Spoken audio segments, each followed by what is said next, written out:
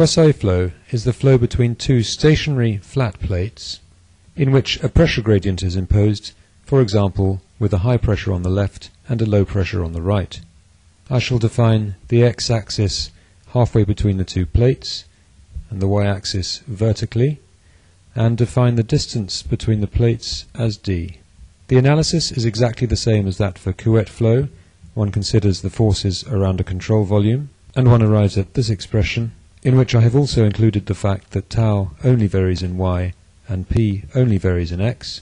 Substituting in the expression for tau, mu dvx by dy, and assuming that mu is uniform, one obtains mu d2vx by dy squared, where vx is the velocity in the x direction, and this equals dp by dx, and this is uniform in space.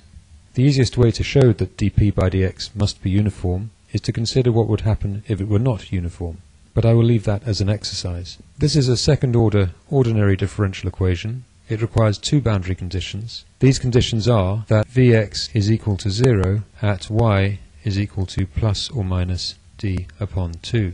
That is simply the no-slip condition. With that condition, we can evaluate the constants b and c, and we obtain the expression for Vx as a function of y. The point to note is that it is parabolic.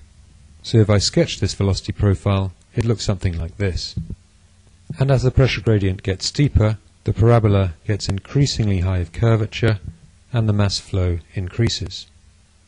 And one can perform a similar analysis for a free surface flow on a slope with angle theta with the horizontal. I won't do the analysis here, but one needs to include a body force due to gravity, as well as, of course, the viscous forces.